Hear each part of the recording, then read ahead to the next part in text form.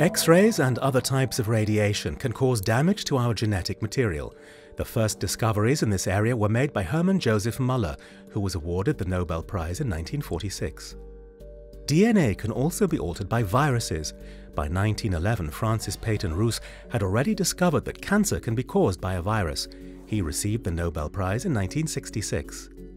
Damage to DNA as well as replication errors can lead to mutations in the genes. This phenomenon occurs continually and can lead to genetic variations. However, DNA is also able to repair itself. For their work in DNA repair mechanisms, Thomas Lindahl, Paul Modrich and Aziz Sanchar were awarded the Nobel Prize in Chemistry in 2015. Thanks to modern genetic engineering, it's now possible to make targeted adjustments to the DNA of an organism by making use of DNA's natural repair mechanisms. Nobel laureate Oliver Smithies is a pioneer of gene targeting, a method in modern genetics.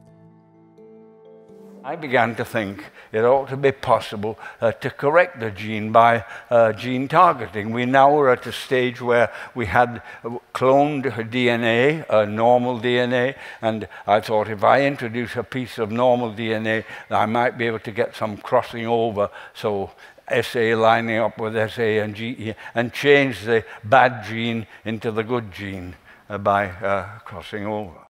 So far, several such tools have been developed: the molecular scalpel TALON, synthetic enzymes such as so-called zinc finger nucleases, and the CRISPR-Cas method.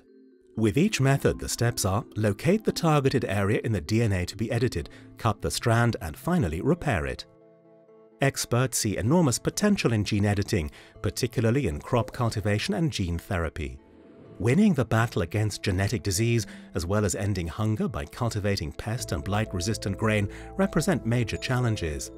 These new technological possibilities can also spark criticism.